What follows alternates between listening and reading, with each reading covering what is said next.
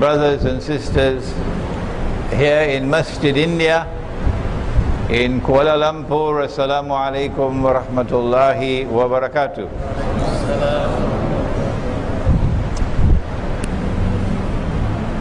It is something very strange indeed as we address you tonight on the topic of the future of Islam in India, Pakistan, Bangladesh, Kashmir. Not the future of Muslims, Pakistanis, not the future of Bangladeshis, the future of Islam in this region of the world.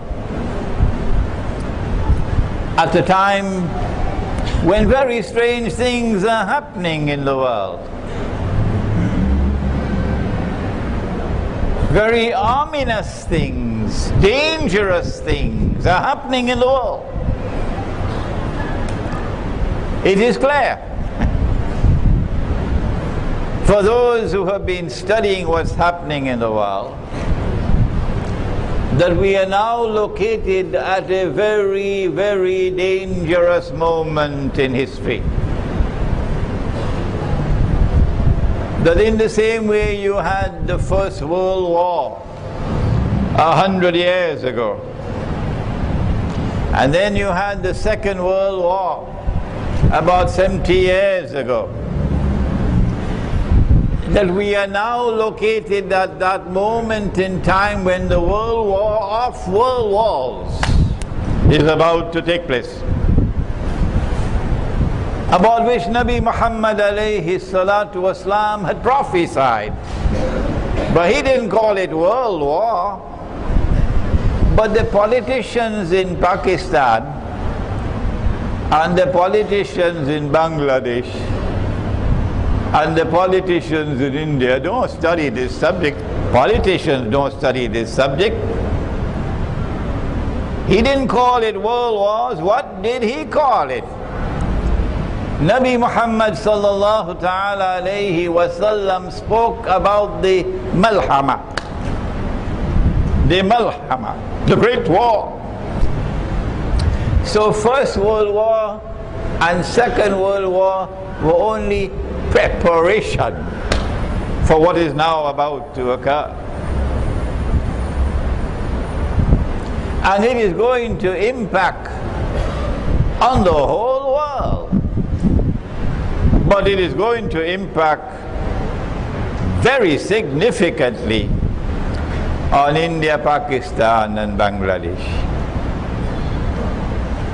Israel is likely to launch those wars.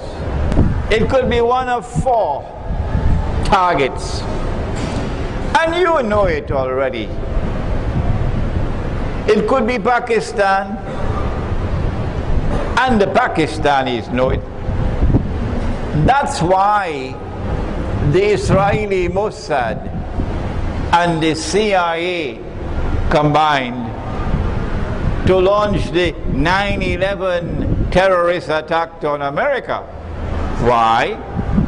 Because they wanted to get an opening into Afghanistan, so they could send a few 100,000 troops into Afghanistan, so they can use Afghanistan as the base to destabilize Pakistan. The only people who don't understand that are the politicians. Everybody else understands that.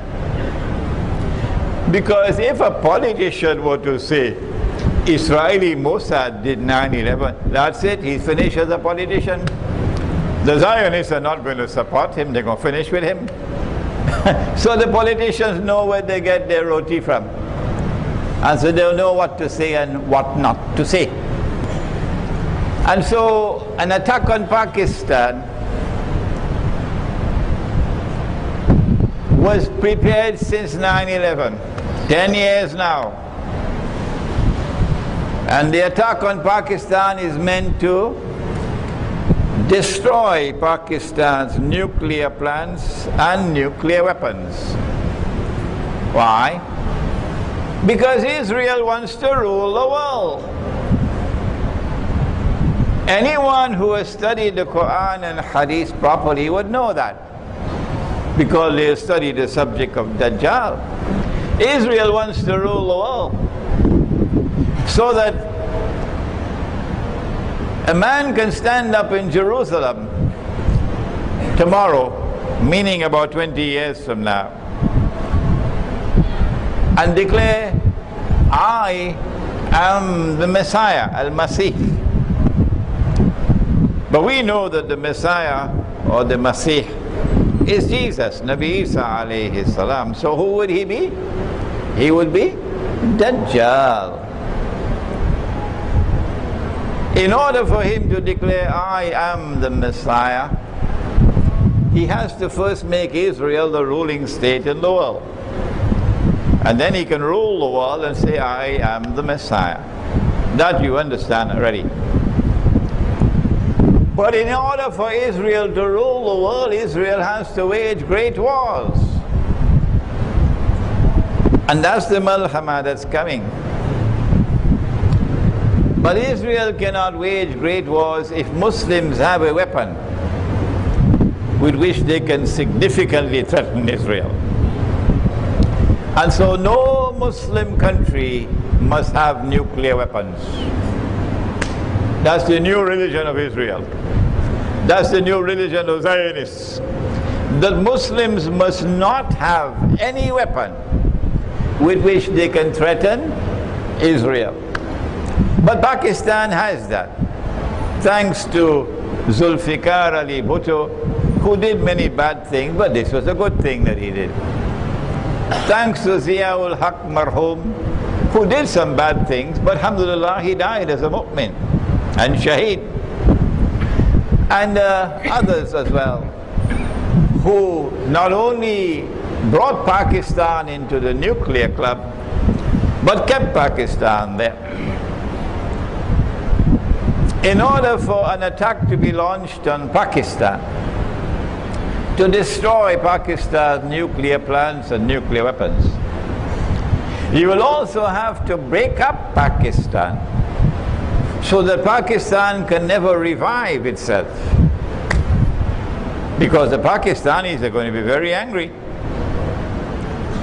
Who is going to do that job? To break up Pakistan? You don't need a PhD to answer that question, do you? Israel's most strategic ally in the world today, after the United States, is India. India used to be secular India under the Indian National Congress. But now India has become Hindu India. And this Hindu India is joined with Israel in a strategic alliance. And so India is going to play a significant role in that effort to denuclearize Pakistan and to destroy and break up Pakistan into bits and pieces. I believe the Indian Muslims already know that. They know that. And so that is one of the possible wars that's coming. And so we have three possible battlegrounds already. One, Pakistan. Two, Iran. Three, Syria. And four, the fourth battleground is possibly Egypt. Because Israel wants part of Egypt's territory because of something in the Torah. The Torah says that the Holy Land extends from the river of Egypt to the river Euphrates. From the river of Egypt to the river Euphrates. Meaning that part of Egypt, from the river Nile to the Red Sea, belongs to Israel. What do we do? Israel is going to strike. And India is Israel's most strategic ally in the world after United States. And because the attack on Pakistan is pre-planned, we know it's coming. And the plan is to create an independent Balochistan, which will be another Libya, a Zionist state. And take part of Sarhad and put it into Afghanistan to make a greater Afghanistan, Pakhtunistan. And take that part of Pakistan which is called Azad Kashmir and make sure it goes back to India. And take part of Punjab and part of Sindh and absorb it into India. And maybe even create Karachi as a city-state. What remains of Pakistan would be bits and pieces that can easily be controlled by India and will now exist under Indian hegemony, political and economic and even cultural. Since we know that this is coming, what do we do? I want to now turn to a hadith of the Prophet sallallahu ta'ala alayhi wa sallam connected with India. The word India does not occur in the hadith. In the hadith it is the word Hind. Hind. And Ghazwa would be wars fought by the Prophet alayhi salatu wassalam. But because this is a war which will take place at the time of the return of Nabi Isa alayhi salam, perhaps for that reason it is known as Ghazwa. Allah knows best. Ghazwatul Hind. That there are hadiths of the Prophet alayhi salatu wassalam, and I am not in a position to assess their strength and authenticity, that there will be an end time, meaning Akhirulzaman, conquest of India, or conquest of Hind, not India. But there is also an end time conquest of Constantinople. Constantinople. This one is a very well-established hadith, very strong, that the Prophet said sallallahu ta'ala alayhi wa sallam that Umranu Baytul Maqdis, at that time when Baytul Maqdis or Jerusalem is flourishing like it is today under the Yahud, under the Zionists, it is re-center stage today. At that time would be Kharabu Yathrib. Yathrib or Madinatul Nabi would be in a state of desolation, playing absolutely no role on the stage of the world, not even in Islamic affairs. That's Medina today. The time of the flourishing state of Jerusalem would be the time when Medina would be in desolation. The time when Medina will be in desolation will be the time when the Malhama will come. The big war is coming, where most people will die. The time of the Malhama will be the time of the Fathul Constantiniya. That Constantinople will be conquered at that time in Akhirulzaman. So the conquest of Constantinople 600 years ago obviously could not be what the Prophet is talking about. And the conquest of Constantinople will be the time of the Khuruj of Dajjal. Khuruj of Dajjal. Dajjal's release is one thing, Dajjal's Khuruj is another. He was released in the time of the Prophet alayhi salatu wasalam. He is the mastermind of the modern political system which has paralyzed the world of Islam, imprisoned the world of Islam. He is the mastermind of the modern economy and the modern monetary system with this paper money. He is the mastermind. But you cannot see him as this time. He's not in our world of space and time. But his khuruj, when he comes out, you will now see him as a human being.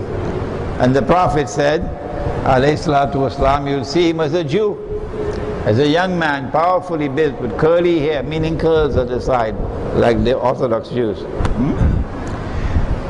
So, we have not only the conquest of Hind, but the conquest of Constantinople.